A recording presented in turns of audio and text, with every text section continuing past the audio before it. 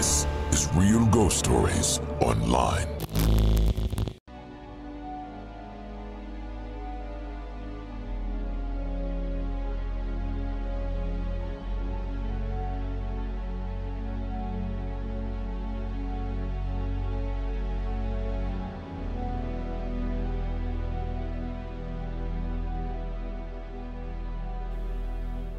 When someone's life ends in a very tragic, sudden way, does the odds of a haunting increase, or do the odds of a haunting increase? And is that haunting then going to be a residual haunting, essentially the replay of those traumatic events over and over for others to endure? Or could it be a very conscious haunting, a very intelligent one, that simply wants their story to be told and wants others to know what happened, seeking justice, if you will? That's the question we have to ask about our next story. As a mother-son relationship goes horribly wrong. Take a listen.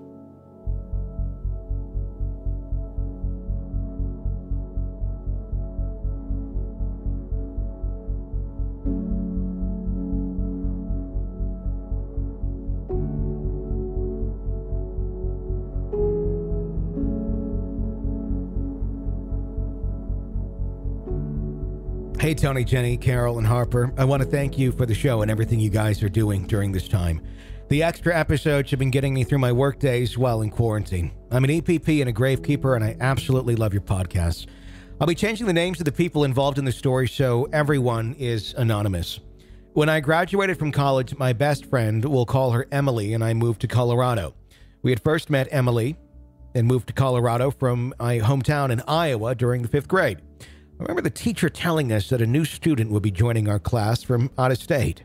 I somehow knew we would be close friends, and I was determined to bring her into my group of friends. We pretty much have been inseparable ever since, and she's like family to me now. She had so many stories about Colorado and frequently talked about moving back there one day. During my senior year of college, I knew I wanted to move out of state once I graduated so I could experience living outside of the Midwest. I had a friend in Northern California, which I had visited and planned to move to that area. Then one day, Emily called and asked me if I would move to Colorado with her when I graduated. She wanted to be closer to her family there, but she needed someone to move with her. I knew this was her lifelong dream, and I wanted to move to another state, so it was a win-win. Moreover, she was my best friend, so of course I said yes. During spring break of my senior year of college, we went to Colorado to look at apartments. I was not sure what to expect since I'd never been to Colorado. I was a little nervous about getting there and not liking it. Luckily, I immediately fell in love with the mountains and the natural beauty of Colorado. I'm a big nature person, so this was right up my alley. We looked at a couple of apartment complexes in a few different suburbs of Denver. We needed something budget-friendly and only for 6 months. Emily's aunt and uncle owned a secondary home, which their son John wanted to buy once his lease was up. We all planned to move in together once John's lease was up, but we needed to find an apartment in the meantime. We found an apartment complex with availabilities in May, which was perfect. It was in the same town where her grandpa, aunt, and uncle resided. Her uncle was the chief of police in the town, so we felt a little safer being there. We signed the paperwork and reserved an apartment that would be available in May. I ended up moving into the apartment a week and a half before Emily. She was living in New Mexico and had a couple of weeks left at her job. I went to the leasing office to get the keys, and the office manager explained they would be moving us to a different apartment in a different building because the apartment they initially reserved for us was unavailable. She escorted me to the new apartment building, which was across the street from the leasing office. We were located on the 2nd floor of the apartment complex. The stairs leading up to the apartment were located on the outside of the building, which I loved because we were still outdoors and we'd always be visible. As we started walking up the stairs, I immediately felt a weird vibe. The energy felt off, but I could not pinpoint the cause of it. I'm an empath, so this is not entirely unusual for me. I thought I was picking up the energy of the people on the 1st or 3rd floor. It's not uncommon for me to be able to stand outside a home and sense when someone is upset or having a bad day.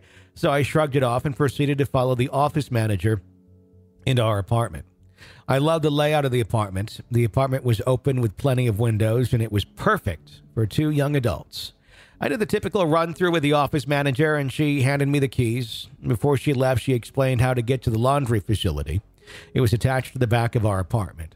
I would have to walk up the stairs to the third floor, walk down the hallway, and then walk back down the stairs leading to the second floor, and the laundry facility would be right there. This is an important detail for later in the story.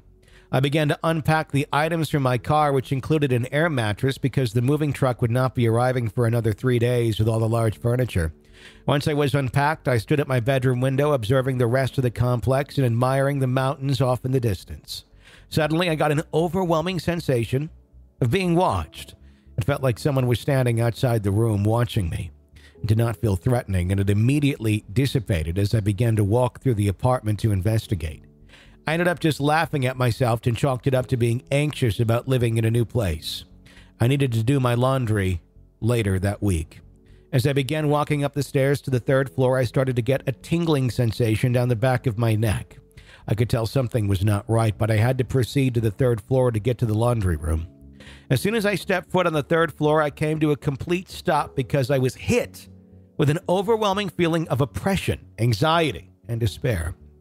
The air felt heavy, and I wanted to curl into a ball and despair. It caught me so off guard, I gasped and dropped my laundry bag.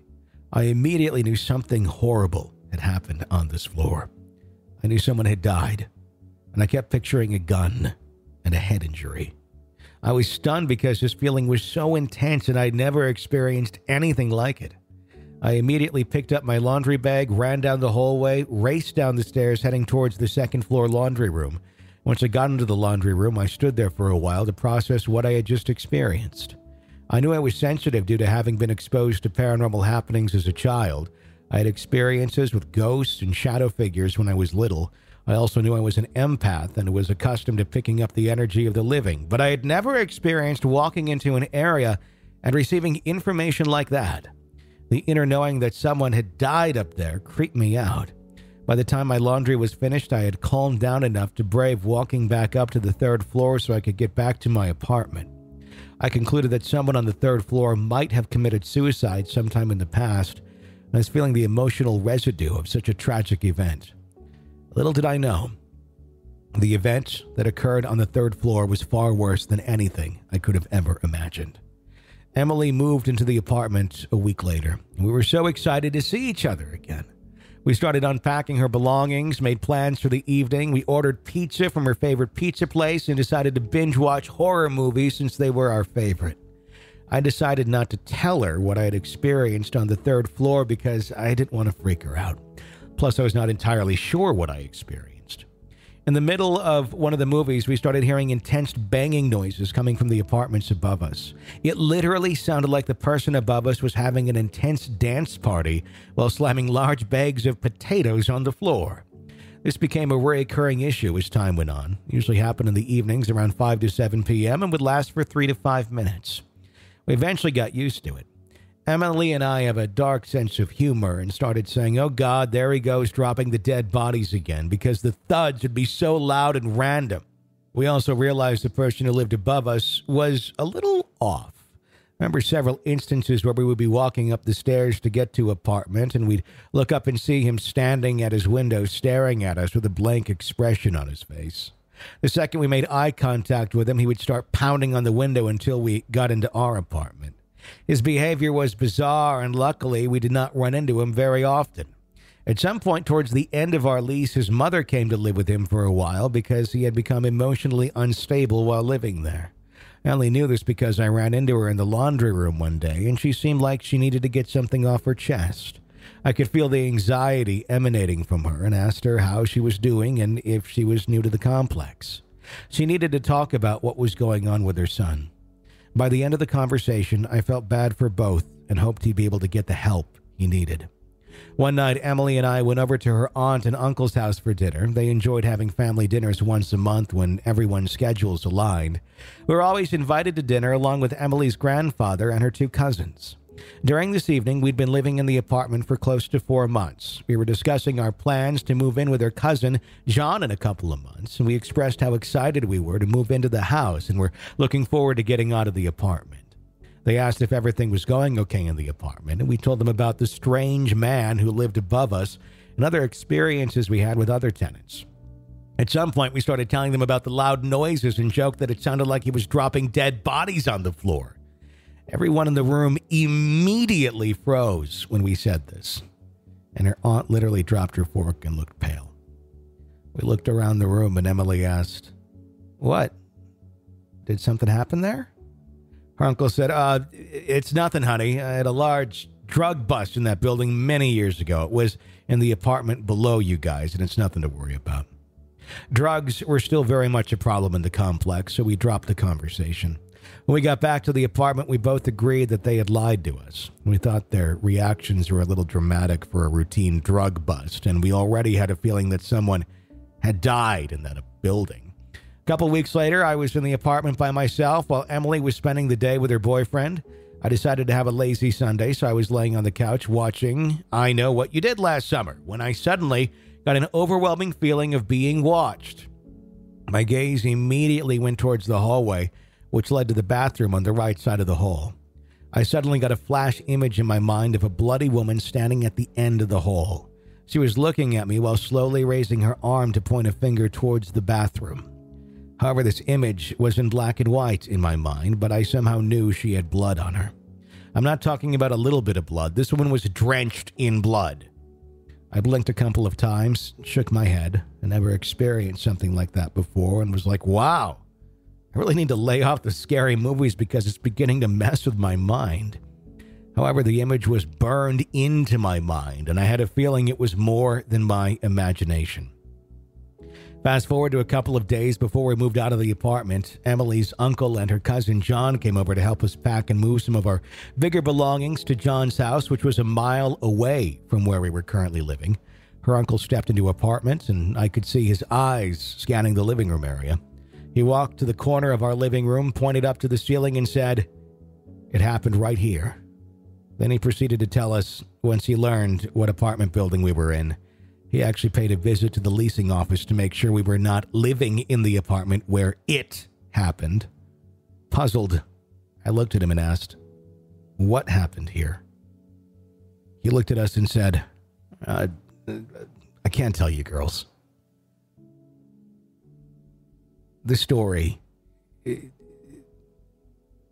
only have a couple nights left in the apartment. Just don't worry about it. Emily and I looked at each other and then looked back at him and said, "You can't walk into our apartment, say something like that, and then not tell us what happened, because now we're really freaked out." We could tell he really wanted to tell us the story, and there was no way we were going to let him leave without telling us. In addition, we were not going to settle for the fictitious drug bust story he tried to spin a couple of months ago. We assumed someone committed suicide, but the story he was about to tell us was far worse than anything we could have imagined. I want to warn you, this is graphic and disturbing. Here's the story her uncle recounted. Some of the details may not be 100% accurate as he told them, but this is what I remember. In 1986, a woman and her son lived in the apartment above us. She was a single mom who was divorced, and her ex-husband lived in West Virginia. Her son had 2 close friends, and they apparently loved horror movies. They often referred to themselves as Freddy, Jason, and Michael, and they were around 13 to 14 years old. One day, her son got the bright idea of stealing his mother's paycheck and car so they could move to West Virginia and live off the land. The son said to pull this off, they would have to kill his mother. The son and his 2 friends devised a plan to make this happen. On the night of the mother's murder, the boys stood on either side of the entryway to the apartment. When the mother walked into the apartment, one of the friends had a dog choker and started strangling her as the other boys quickly closed the door. The 3 boys realized strangling her was taking far too long, so one of them grabbed a serrated butter knife and repeatedly stabbed her as the other boy continued to choke her. The boys began to panic because she was not dying as fast as they thought she would, so the 3rd boy grabbed a hammer and bludgeoned her to death. When she was dead, they used her body as target practice. They repeatedly shot her with a BB gun. They even shot her up her nose cavity, even though there was not much left to her face. They then drug her body to the bathtub, and that's where they left her. Emily's uncle was a new detective when the case occurred. He said it was by far the most heinous crime scene of his career. He had never seen that much blood. He said there was so much blood that it saturated the floors and began leaking into the apartment below, which was our apartment. That's why he stood in the corner of our living room and pointed to the ceiling, because that is where the blood had leaked into what was now our apartment. He said the woman's face was so disfigured that it looked like someone shot her in the head with a shotgun. Her skull had completely caved in and her face was unrecognizable as ever being human. At first, the boys showed no signs of remorse when they were brought in for questioning. The two friends eventually showed guilt and sorrow for what they had done, but the son was emotionless. He said the son's behavior throughout the whole investigation and trial was eerie because there was no emotional response to what he did, and there was no remorse. Her uncle said the boy had cold, dead eyes devoid of any kind of emotion, and he was certain the boy was either a sociopath or a psychopath. This was back before juveniles could be tried as adults, so they spent 5 years in juvenile detention and were released back into the public. Emily and I were in shock and were completely horrified by what happened to this poor woman. The fear, panic, and betrayal this woman must have felt during her final moments were heartbreaking. Everything I'd been seeing was true. The trauma to the head, gunshot, the bloody woman pointing towards the bathtub, the pounding that was coming from the apartment above us, and the odd behavior of the tenant in that apartment all added up. Then we began to wonder what if we had been experiencing was residual energy, or if her spirit had been trapped in the apartment since it was sudden and a traumatic death. Also, there was no justice because the three boys essentially got away with murder. They'd only served 5 years in juvenile detention, and then they were free to reintegrate into society and live their lives. She did not deserve what happened to her, and the thought of her spirit being trapped there saddened us greatly. For the last 3 days we lived there, each night we lit a candle, joined in hands, and said a few prayers for her. I'll never forget her story and the experiences I had in that apartment. It's been 10 years since I lived there, and I still pray for her to this day. I hope she's at peace.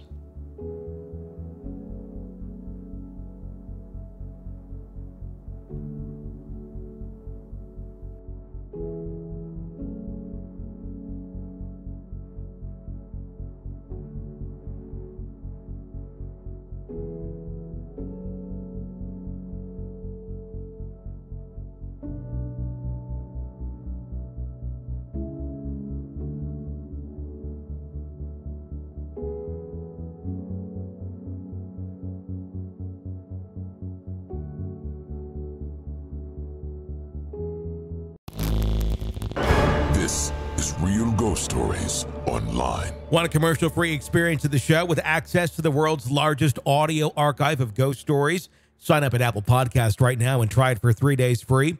Ghostpodcast.com or patreon.com/realghoststories.